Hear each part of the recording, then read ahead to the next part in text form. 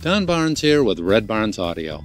And if you do any e-learning audio, you already know that most clients want you to deliver the files cut up into individual segments. So slide 1, slide 2, slide 3 are all in their own MP3 or WAV file. What I'm going to show you today is taking Studio One.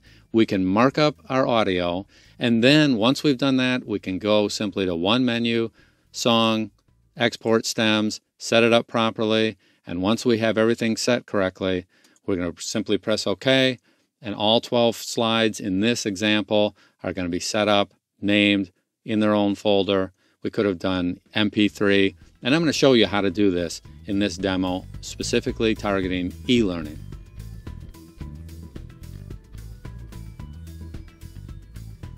Let's take a look at the process of getting a file all prepared to allowing the software to just chop it all up for us. I'm going to go back to the original version of this, which I have saved right here. And this is how it started off for me. It's just a bunch of audio. This is, I think, 12 slides in this example. And each one in between them, before they start, I have it slated. And the way I slate, now you can do anything you want, but this is how I'm doing it. I have a finger snap and then the number. So in this case, you'll hear the finger snap. And there's a reason I do a finger snap, simply because, and you could use a dog clicker, you can actually do anything you want that makes it visually identifiable. That's what you're looking for. So if you want to just put 10 seconds of space between it, that's fine. Then you will know when you've come up to another slide because there's an excessive amount of space. That's fine too. In this case, I just put a finger snap and a number, and I can tell that's a slate. And then I can tell right here it's a slate. There's a finger snap. And you can see one here. And I know what they look like visually. So you'll get to know what yours look like visually. Whatever you want to use is fine by me. There's no magic in my finger snap. It's just the way I did it. I want to be able to see them, identify them. I don't really want to have to listen to them, although I have a tendency to do that. Now, down below, I have something here that I call my silence pads. If I ever say the word silence, that's not really true. These are all room tone pads. And what I'm going to do is expand them out a little bit for you so you can see. I've labeled them. And in this case, you'll notice that this says aft 3, before 3, aft 3, before 1. What that means is this is a 3-second pad that I'm going to use after. This is 3 seconds that I'll use before. This is 1.5 seconds and 1.5 seconds before and after. And they also could be asymmetrical. A client could say, afterward, I want 3 seconds. And before, we require 1 second. Well, if we got that kind of client, they would end up with this. These are the 2 pads that I would use for that client. If you need something different, piece of cake. In less than a minute, I can have 2 more pads created that work for whatever their specifications are. And then one final thing, the colors. Studio One allows you to take these things and set any color you want out of this palette, and you can get pretty darned obnoxious. And that was my goal. And why do I want to be obnoxious? Because I want to know which pad I used and visually be able to identify it once it's in the file. Being visually clear makes it easier to make sure I don't make a mistake. There's 2 slides in the whole thing that require special handling. Slide number 1 and then your last slide. So I'm going to do that first. Slide number 1 requires that I go in and make sure that I put only the before pad. Remember, this is an after pad and a before pad, and you'll see how that works in just a second. I need to put in 4, so I'm going to copy that pad. Then I'm going to go up into my actual audio here and hold down my control key and click and drag, and now I have a region that's set right here, and I have a macro, which is all my little baby steps. And by the way, this macro is free. If anyone wants it, you get a hold of me. I'll send you this macro so that you can have it and install it.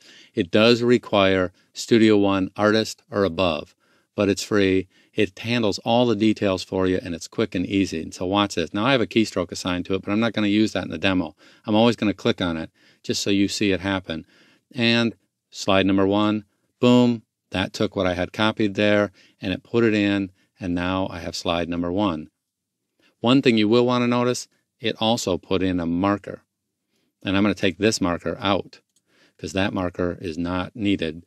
And I'll show you now, as soon as I put in the next one and the next one, then you'll see how this really works. I'm going to go through and select both of these together. And I'm going to copy that to the clipboard. And now when I go in, here's my slate for number 2. And I'm going to simply take this, highlight here, here, and really I normally I would zoom in just a little bit. I'm very precise with it.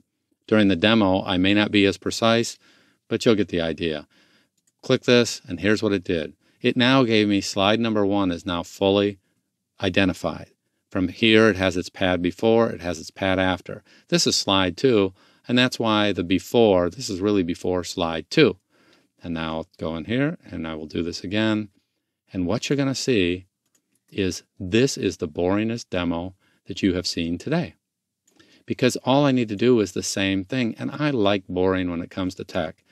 We want to be great actors and narrators and spend our time and energy with the actual audio that people are going to hear. This is behind the scenes work. I want boring. I don't want to have something that's exciting here, like I have to think too much. This is a non-thinking activity. So for me, this works great. Now, we'll go through and I'm going to do just a few more of these for you and make sure that we get them all in here. And here's another one here. And we'll finish this up. I'm almost done. And another one here. And we can get that. And another one here. And I think we're almost at the end here. And yeah, now we're all the way to the end. And, oh, geez. So you saw, it was automatically numbering these. See, 7, 8, 9, 10, 11. Now, most of you have already picked up on the fact that I skipped one. And I did it on purpose because that happens in the real world. It was a scenario that I did it enough times to go, how am I going to deal with this? Well, here's the great thing. Watch my numbers here. This is 9, 10, 11. It's auto-numbering them for me. I can go in and modify them myself if I wish, but it's putting the numbers in for me so I don't have to. So in most cases, I'm going to now come in here and say, whoops, I missed one, and I press my button again. Now, you'll notice it automatically updated all my numbers. What it did do, though, one minor thing, was it gets the spacing slightly wrong. So I can take my range tool here. This will allow me to select all my markers beyond that. And now I can adjust one of them, and they'll all be right. I'm actually adjusting all of them at once. Now imagine that I'm doing a big project and I have 50 of these and I had missed one in the middle. Rather than having to go back and renumber all of them, all I need to do is go back and adjust and just select all of them. And then once I've done that, then I can adjust all of them in one simple operation. So now I have the whole file cut up here, and the only one that I have to deal with, remember I said the second exception, is my end. And at the very end, I have to do essentially the mirror operation to what I did earlier, and here's my after pad. And if I needed a bit different length, I could do that, but I'll just take this one, copy to the clipboard, come over here, put the cursor where that needs to be, and let's get a little more precise there. And then I'm going to paste. Oh, darn, I put it in the wrong track. Well, that's no big deal because what you have to do is grab this and drag it up. Okay?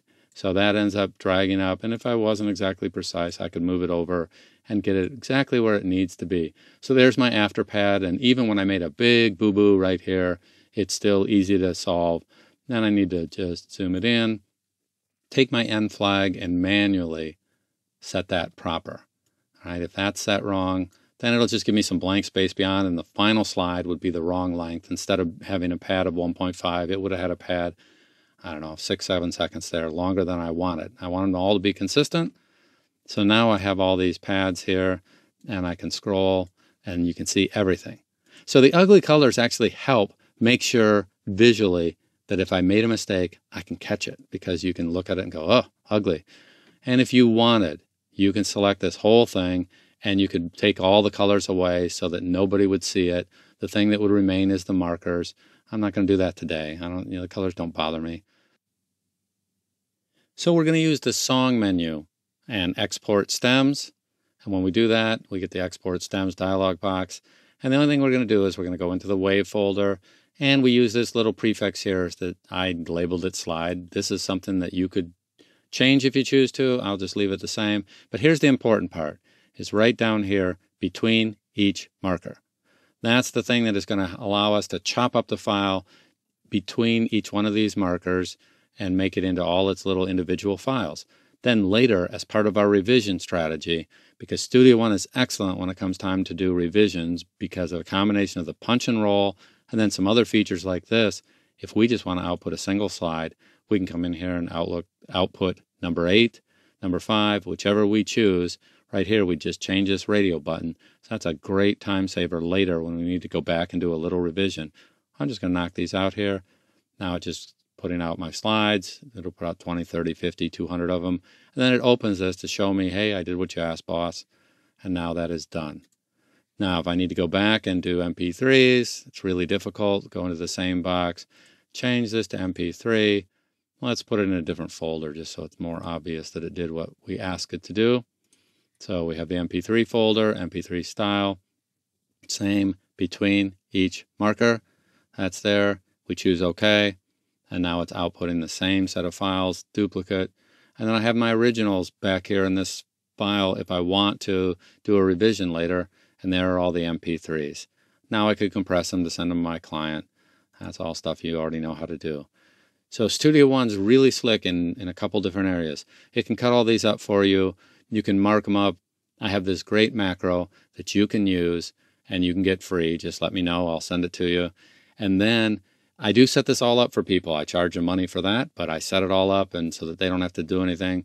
And then that way you don't even have to understand any of this stuff if you want. Once it's set up one time, there isn't anything to do. You have these pads set up. They're easy. You just pick which ones you want. Make sure you handle the exception at the beginning and the end, and then it'll do all the work for you. So it's a really slick product. Understand that the punch and roll in Studio One is among the best in the business, and it's a great reason to use it. I do recommend Studio One Artist, not the free version, because there are some things in it, like this macros, that you can do that will make your job a whole lot easier, and it'll pay you back over and over and over. But I hope you enjoy this demo, and of course, if I can assist, look me up. There's a Facebook group for narrators that are using Studio One. Be sure to join us in the Facebook group. Be sure to like this file, subscribe to this channel if you want more of these types of tips and tricks. And of course, I always enjoy seeing you on the wires. This is Don Barnes with Red Barnes Audio. Look forward to seeing you the next time.